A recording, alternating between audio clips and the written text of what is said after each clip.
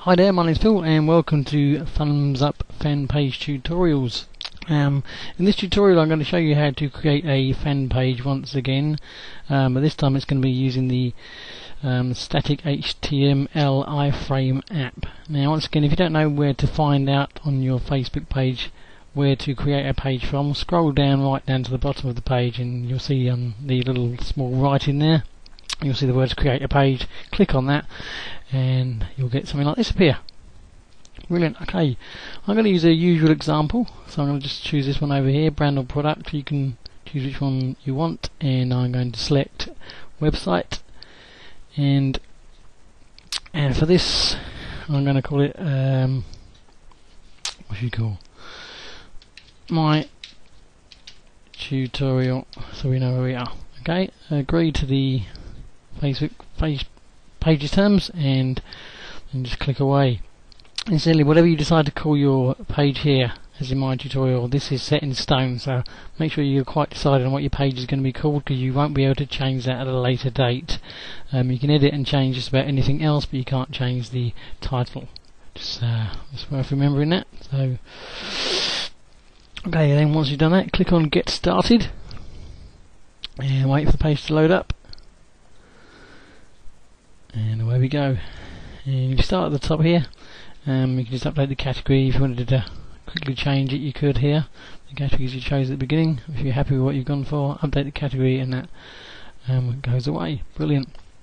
Now, if you don't know me, I've done a tutorial before, and that was for a different app. This one is, like I said, for the static HTML app, which is quite HTML coding based, but it's quite simple to follow along once you get the hang of it, if you use other things to help you out.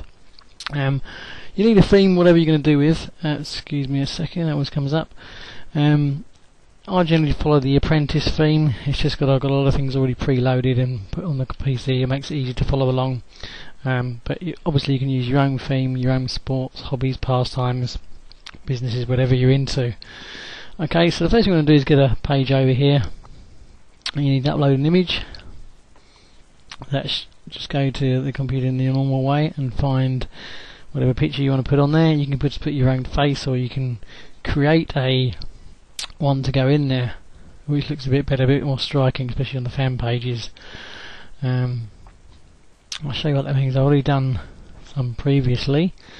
If anybody's seen my previous tutorial, you know what I'm talking about. I'll just find the one I made for.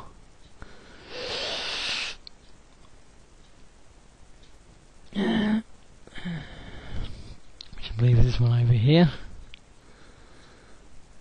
That's the one.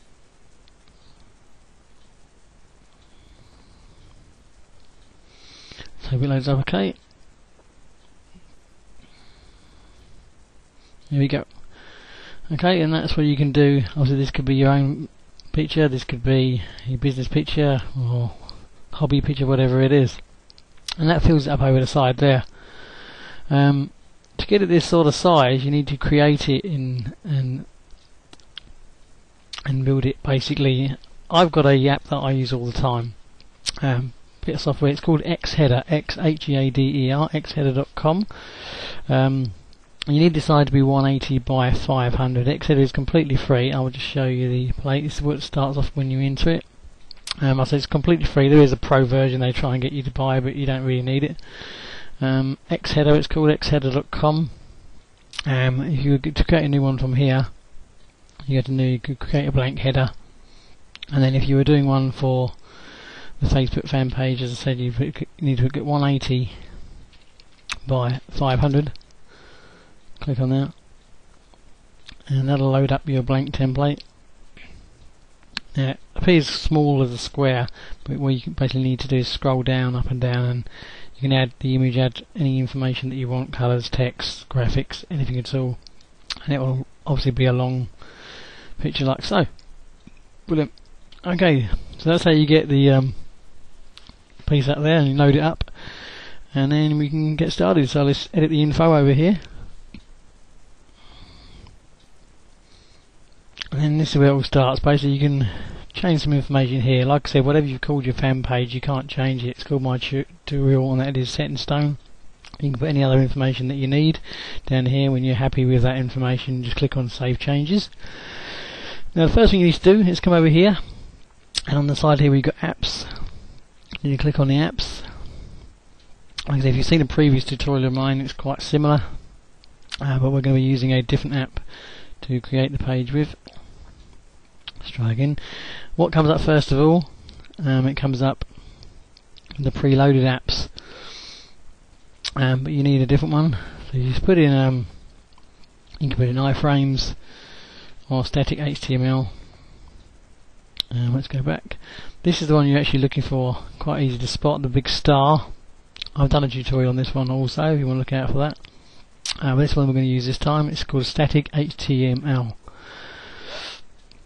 So you click on that, because Facebook used to use something called static FBML, but they changed it and have now sort of dysfunctioned it, whatever you want to call it, decommissioned it, and it's been taken over by this. This is easily the biggest and most popular one that's taken over from it. You click on Go to App. Once the page comes up, and what it will do, it will ask you which page you want to put this on. If this is your first page, you'll only have one page to choose from. If you've got several pages, which I've done for demonstration that before, you're going to get the whole list. But remember, we called this one My Tutorial. So you click on My Tutorial, you'll get the normal Allow Facebook etc. tab. Click on that, and that takes you through to the page. And if you scroll down to underneath where you did the picture, you'll see the star, which was the app, if you remember, with the Welcome tab. So you can click on the Welcome tab, let it load up once again.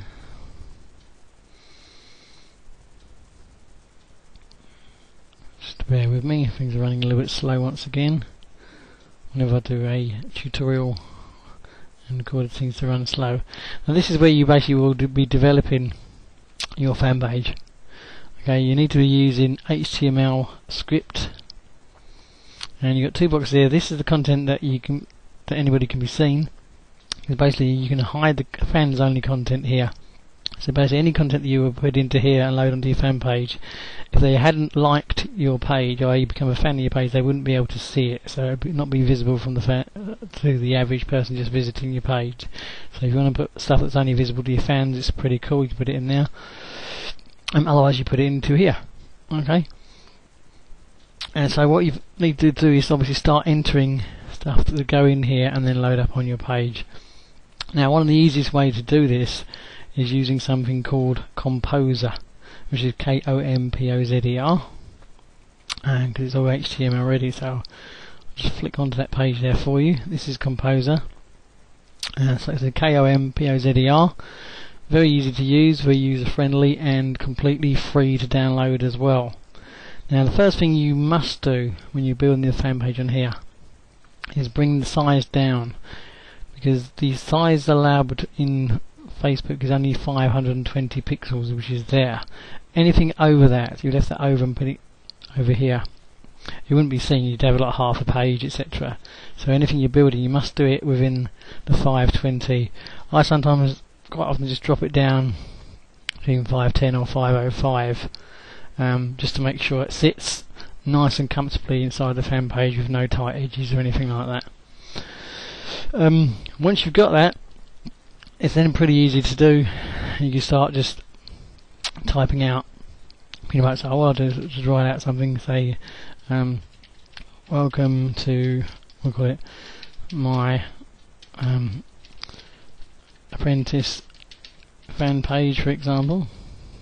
Oops, what happened there? Let's get that capitals, fan page.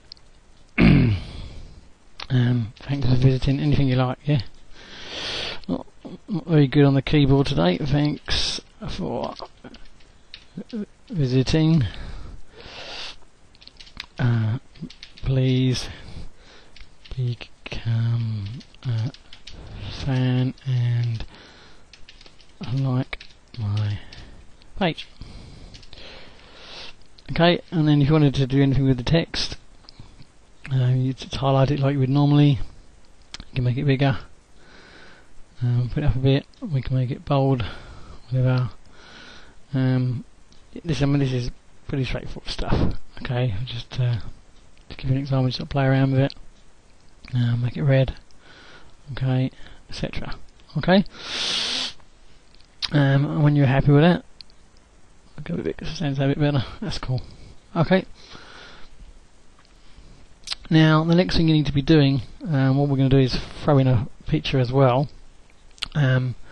If you've listened to me before, you'll know what I'm talking about. If not, just need to bear with me here. When you go to click an image, if you just click an image and upload it straight from your PC onto here, what would happen is when it gets read by the HTML coders, it's putting in really simple English, it wouldn't recognise it because it hasn't got a direct URL address for the image.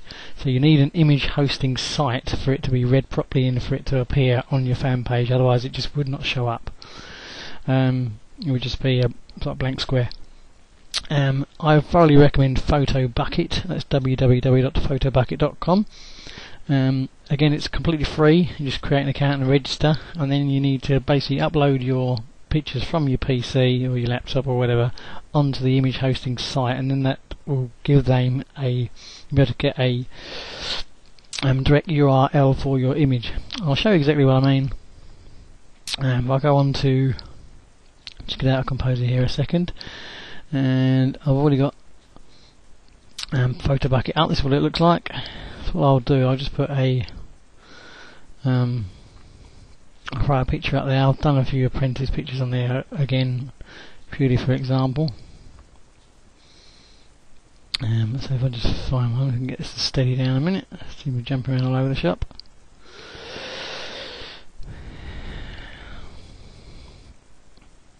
Okay, so you've got this one here. You should use this one. So if you just hover over, once they're uploaded onto it, you just hover over a picture, you'll see they come up. Okay, and then you want the direct link. Excuse me, it's dropped off. Go over the direct link, click on the direct link, and that is copied. Okay, so then when you go back into your Composer, you can then come down. We'll now take this over here, and you can click on image, and you need to paste the URL that you just copied into there. You get an image preview pop up here when it loads. You have to write an alternate text into here. This is just purely in case there's an error. You need to write the alternate text in there. So we'll just put image. You can absolutely write what you want, but you just have to write something. I won't let you do it. What? I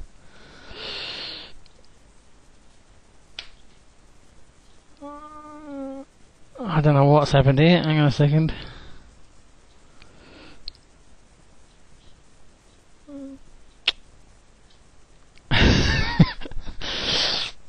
Well, I'm sorry about that. It seems to be, I seem to have clicked on the video at the same time there. Anyway, once that is done, what I'm going to do, I'm going to pause the video there because I'm nearly out of time on this one. And what I would do is return and show you part 2. Thanks for watching, and I'll see you in part 2.